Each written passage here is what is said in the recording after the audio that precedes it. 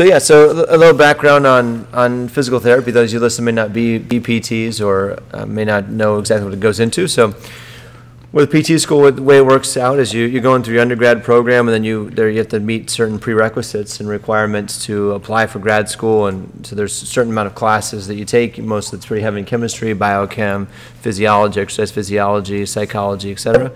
And then you apply for grad school and take the GRE, and then you get into grad school. And then in grad school is really designed, PT school is really all about a really generalist approach of the human body and starting to look at pathology and movement dysfunctions. And we look at the big systems like neurophysiology, cardiology, musculoskeletal, and then we look at the skin or the integumentary system, which is really probably the largest organ in the body, interestingly enough. But PTs actually can do some wound care, wound debridement and stuff in a burn unit or some of those environments, which is interesting and quite far from what we do as clinicians in today's day in sports med. But it's always a part to understand because that plays a big role in outcomes. But nonetheless, as you graduate from that program, I think the common finding we have, as post students ourselves and students we've talked to and colleagues, is no one ever feels prepared leaving physical therapy school to go into the clinic and boom, just start treating. Like everybody I've always talked to always feels like, I didn't feel like I learned anything, right? And I would counter that and say, well, that's not true at all. You learned a ton, and you've learned a ton of evaluation skills and a lot of concepts, and you've learned kind of how to assess and how to critically think is probably, I think, the biggest thing you get from school. But what you don't get is a ton of experience. So one thing that school doesn't give you is as much residency as you might get in some other fields like medicine, where we do internships and rotations, but they're fairly brief. So you're looking at maybe 6 to 9 months of total time in the clinic before you come out. And usually those are spread out amongst different settings, where you're in a hospital setting, you're in an outpatient orthopedic setting, you might be in a neurological setting or a transitional care environment with a nursing home, something like that. So you're really getting this diverse education, which is amazing, and I think actually serves serves a purpose. Yeah, it serves a purpose very, very well, which is often overlooked and debatable. But that's a little background on kind of how you get to the point of becoming a PT, and then from there it's really like, let's now how do I master my craft? And our craft certainly is sports med and working with folks that are active and wanting to be active and challenging their bodies and in maybe athletic ways or active ways. So we're going to focus mostly sports medicine, musculoskeletal for our development and for our kind of history, but just to kind of lay the groundwork there of some of those options. So there's quite a bit of debate right now in our field. Is do you just go into the clinic and start working for a group? Do you find a mentor and follow that person? Do you hire a mentor maybe and have someone be remote that guides you? Or do you do a residency program where you apply for residency and then you go through this long-term process? Usually it's a year-long process. It's either focused on heavy on orthopedic clinical specialties and working with your hands and manual therapy, or it's focused heavily on sports, which really looks more like athletic training, like being on the field with athletes and preventing injury and dealing with on-the-field injuries more so than truly sports rehab in my experience. And that one's really tough because our license doesn't really cover that. Yeah. So there's kind of like a bit of a gray area. Yeah, there's a bit of a gray area there with that one. I think you leave as a really, really good generalist from school, as you should. I mean, I think every new therapist that does feel a bit overwhelmed, or they feel like they don't know anything when they walk into the clinic that they finally want to be in, and they see maybe very tenured therapists in that facility that are being the master, they almost want to judge themselves completely off of, that's my benchmark right now. But in reality, just like they are in the moment, that therapist had tremendous baseline skills at their age at that time and probably felt the same way when maybe they saw a future mentor of theirs. So I think it's critical to put the minds at ease for new therapists to say, you have the tools, just like you said, to get the job done and to be very good at being reactive to things that come in that you may feel like you're not prepared for, but you own the basics, own your anatomy, own your physiology, and understand that, because that's going to be the root of how you communicate to someone, whether it's the simple orthopedic issue or it's that high-level athlete that comes in looking for some expertise. You can serve both those people if you have a strong foundation in basics, and then how you fill the gap is, I think, where we want to tailor this conversation. Yes, I met Mark Verstegen as a as a young therapist, I did my first internship at Athletes Performance and worked with Mark, who now runs Exos and was the founder. There's a tremendous training facility.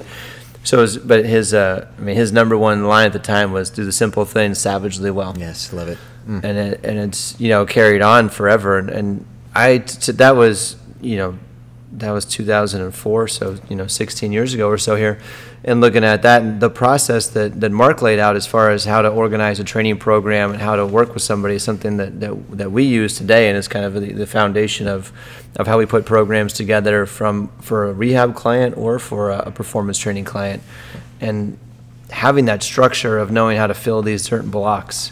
Very, very simple concept.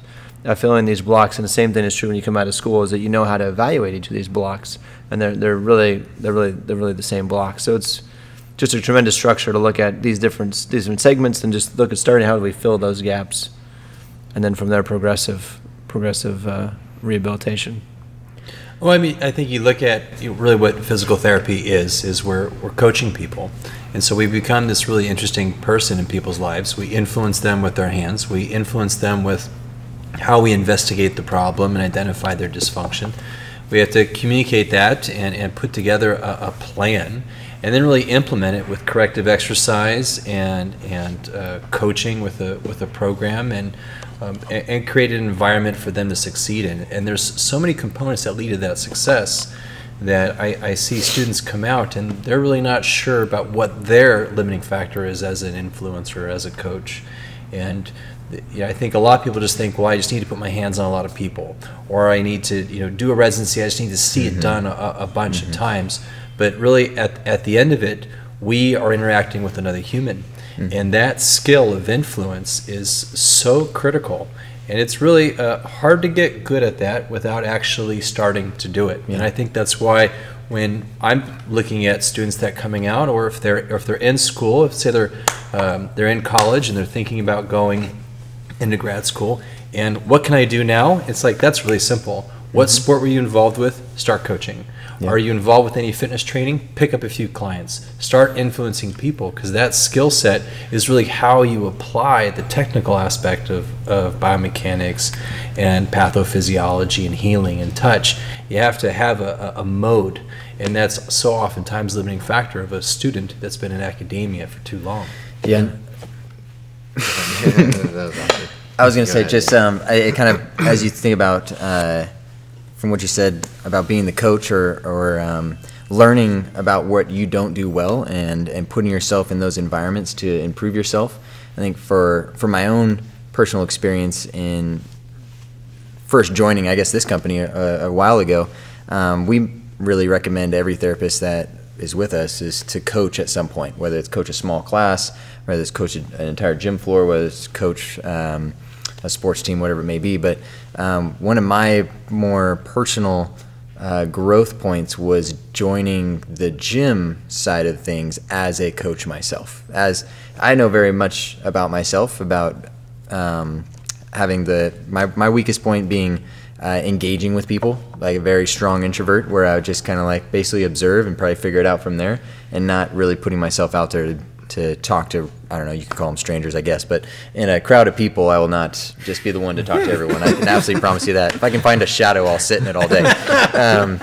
But one of the most powerful things that I went through and was joining the gym and being around a very influential coach that we are thankful to be around all the time is Vince Minnie and then Gabe Jackson. And both those guys get deep into people's lives like I've never seen before. And they connect with people in ways that I've never done myself. And I felt like when I was with them, that was like the key piece I needed to have the confidence on the PT side to develop relationships while my own skill set with my hands and my exercise progression was developing. Like, I learned so much just being in that environment that I know I could not have gotten in any classroom setting, but that I had these like mentors around me to learn how to engage with a more younger crowd in an effective way, or to engage with an adult that sees me as someone that doesn't have a lot of life experience. And for me personally, that I think having a mentor in that way was super powerful. So I didn't piggybacking on what you said about.